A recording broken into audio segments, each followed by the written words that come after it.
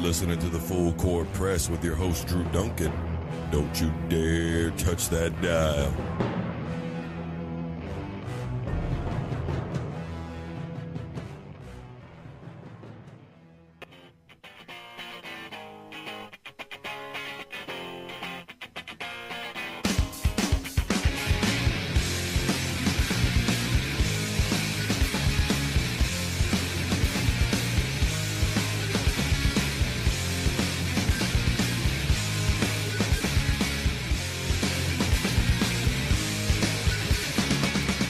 Hello, everybody. Welcome back to the Full Court Press. I am your host, Drew Duncan. We're live on 99.5 ESPN Radio, Emporia's home for sports. Facebook, Twitter, and Instagram is all at Drew Duncan 83. You can also call in at 620-343-6143. That's 620-343-6143. Speaking of the Facebook, Twitter, and Instagram, this is from Carson, who is at MMA Husker. Is it really a big deal that transfers are happening after a new coach with a system comes in? A QB that doesn't fit in the system at all, a wide receiver whose dad was on the former staff, no big deal for me. Man, these guys were so out of shape. And let me see here because he goes on here.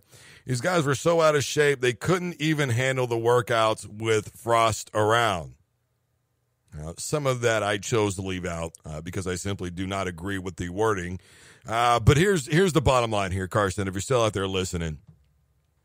It is a big deal. And I don't think that there is a coach in the world that wouldn't tell you that. Now, granted, Scott Frost said, look, he went on, he said he's done everything that he asked him to do, and referring to Patrick O'Brien, the quarterback who transferred out of there. But losing your skill position players and not understanding or knowing anything about most of your team, it will be a big deal. And you know why it's going to be a big deal? Because we saw what happened in his first year there at Central Florida. How successful were they? Not at all. Scott Frost is one of those coaches that I think takes a little while to get acclimated with his guys, know what their strengths and weaknesses are, and with so little time that he has to work with anybody anyways, everybody's got to kind of re-get to know each other and how much time are they really going to have to do it in. And that's a big deal. Especially in college sports, because you get a spring game, maybe some summer practice in or summer camps with those guys, and that's really about it. There's not a lot of time there. And any college coach will tell you that. At the time that Frost was hired, he was already on limited time. Already on limited time. Had it been like December, January, that would have been one thing. But he was on limited time. I'm telling you right now, it was a big deal. You've got guys that are acclimated with each other already, and they leave. Doesn't fit the system. I get so sick of hearing about system-style quarterbacks. I really get tired of hearing about that. And look, Carson, for the most part, I can see your plight. And it's like I said earlier, though, if you're a good coach, as Urban Meyer has pointed out, then your kids are your kids. And you can either coach them or you can't. And that's just the real reality of it. So it doesn't matter whether or not somebody can fit his system or not. If he's truly a great coach, then whatever he wants, he can get the most out of whoever. That's what a coach does. You see, Urban Meyer got an Ohio State team who wasn't even allowed to play in the postseason to go undefeated. How many coaches would do that? And a lot of people transferred out of there, and he got it done. That's because Urban Meyer is a great coach. It doesn't matter who he has, he can make it work. He won the Big Ten championship with a third-string quarterback, made him look like he was NFL ready, and only had a few days to work him into the system. That's the kind of coach that Urban Meyer is. Now, I understand that coaches like that are few and far in between, but let's be honest about it for a minute here. It would have been better to hire Scott Frost directly after Bo Pelini than it would have been to hire Mike Riley. Because at least when you had that situation, you had Scott Frost, who would have been coming directly out of Oregon, already kind of in a similar type system that they were sort of beginning to transition over to with some of that spread option look and Taylor Martinez and those other guys. You would have been kind of getting into that. You took 3 steps back when you brought in Mike Riley, who had a horrendous record, wasn't really that great, was already winning less games in the ever-powerful Pac-12 than he... I mean, come on. The Big Ten, the competition is so much deeper. You took so many steps back, and then you're reverting back to a completely different system, and now you ask Scott Frost to come in and go to another completely different system, and you lose a very sought-out quarterback in Patrick O'Brien. You lose Keyshawn Johnson. Yeah, that's a big deal. I would say that is a very big deal. Keep them coming. Keep them coming, Carson. I love debate, my amigo. Love debate. At Drew Duncan 83, Facebook, Twitter, and Instagram. Carson chose the Twitter to get at me.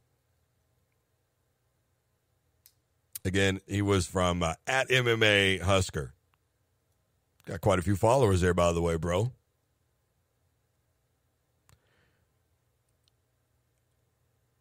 Moving on.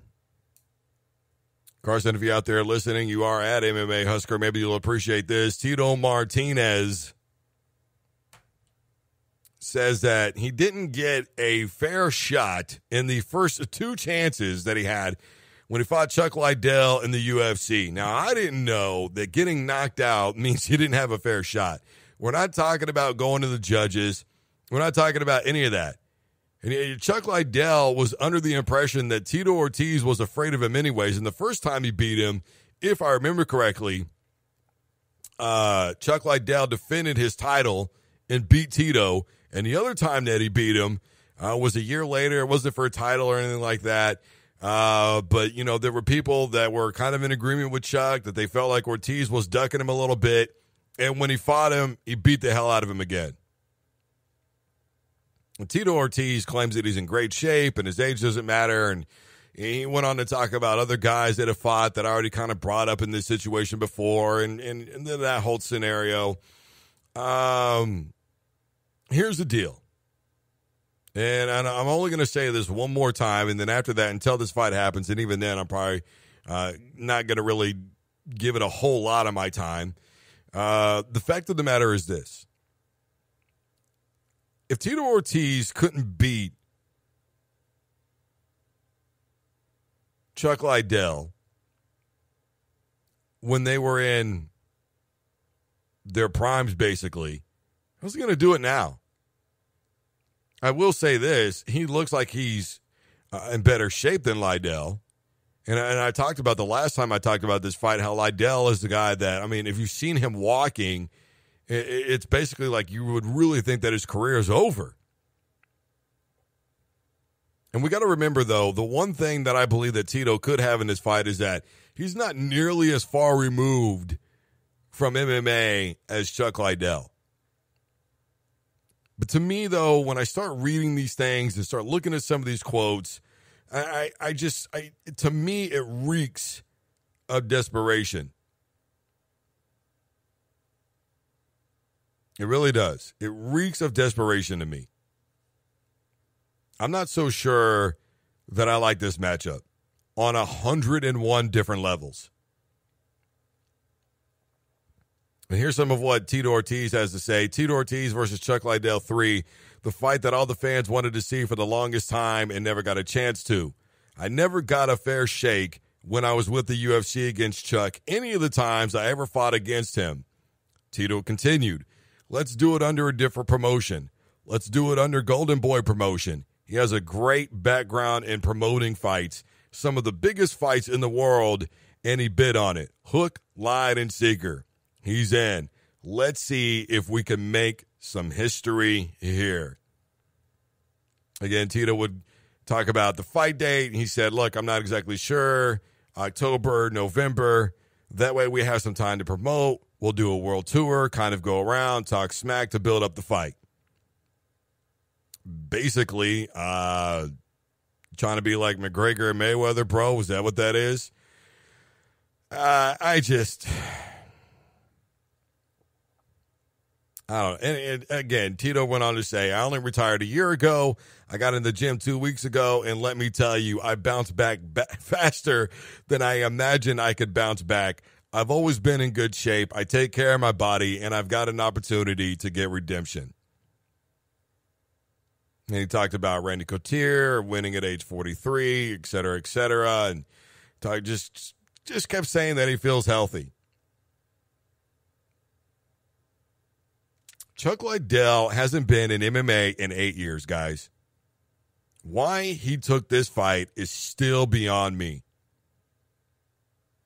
It's really still beyond me. I have zero idea why he took this fight. We know why Tito Ortiz is taking this fight. Isn't it becoming a little bit more obvious? I never got a fair shake. You got knocked out twice, bro. I mean, literally in both fights, he ended up down, curled up on the ground like a newborn baby child, and he got knocked out. He got beat. That's all there is to it. I don't want to hear this. You didn't get a fair shake, bro. You had an opportunity to take a fight. You waited a whole year to do it. And then when you did it, look what happened again. I don't want to hear about how long you had to train. I don't want to hear about none of that because nobody makes anybody take a fight. The UFC just dropped a guy because he kept refusing fights. Nobody makes you take a fight. They may drop you for it, but nobody makes you do it. So let's be perfectly honest here, okay? Tito is 5 years younger. He's not nearly far removed from the sport as Chuck Liddell is. He's looking to basically redeem himself in this whole matter and take advantage of a guy that we know is not in shape. It's been 8 years. He's basically too old, and that's it. And he probably thinks that he could snake him and get him like this. I would say that if he wins this fight, there's no real honor in it, man. And I'm just being straight up. And that's not a guy who's being a Chuck Liddell fan. That is a guy that is looking at the facts. 8 years versus 9 months of no action. He wants to do a world tour? For what? We wanted to see Liddell versus Ortiz number 3 10 years ago. 8 years ago. 9 years ago. 6 years ago. 5 years ago. That time has passed. What do either one of these guys have to gain other than maybe one final payday? You're not going to get out of this what Mayweather and McGregor got. Let's do a world tour and promote this. You're not going to get that. You're not going to get that from Liddell because he's been gone for 8 years. And I think that more people are heartbroken by the fact that Liddell's climbing back into an octagon than they are anything else. What was it? Nate called this show a week and a half ago and said, man, I'm a big, huge Liddell fan. I don't know why he's doing it. I'll root for him, but I'm not expecting anything great. I mean, that's probably one of the most realistic things that I have heard anybody say. And that was from a fan calling in. We know exactly what's going on here if we're able to look at this as for what it really is, and that is Tito trying to just get one over on him, get a final payday. Dude, they are not nearly on the level of Mayweather and McGregor. Chuck Liddell was at one point in MMA. He was. But now? I don't know. This whole thing is so disheartening and sad that I don't even know how to really accurately articulate exactly what I'm feeling. But I will say this. If this fight is even halfway decent, we'll call it a victory. But I can't understand why Oscar De La Hoya could not find some other guys that are no longer in the UFC that are maybe not very far removed or maybe, go picking after Bellator guys or, bringing guys up from Shamrock FC or something. Because Oscar De La Hoya is a big enough name, especially in the world of promotion from what he's done with Mayweather and other guys, that he could practically bring up anybody and probably get decent numbers on a pay-per-view or a local TV, whatever the case may be, that he would probably get some ratings. You've got how many guys that are here in the state of Kansas alone? You got Chris Harris that you could pull from, Stephen Wynn you could bring up in the ranks. Come on. I don't get it. I don't understand why Oscar De La Hoya went after these guys. I mean, would he do it in boxing? Would he bring up somebody in his 40s, 45, 46, 47, 48 years old out of boxing, retirement to go and do something like that? Would he? His own sport? But think about that for a minute. I don't know. This whole thing is a little disheartening. 620-343-6143. That's 343-6143. We still got a lot to get to. We still got more NBA playoffs to talk about. We still have plenty to get to. Still got some football to talk about as well with Baker Mayfield. Plenty to go off of, guys. 620-343-6143 is the number. Facebook, Twitter, and Instagram is all at Drew Duncan 83. At 99.5 on Facebook, Twitter, and Instagram as well. We're going to take a quick break. When we come back on the flip side, plenty more to get to. Don't you dare touch that dial.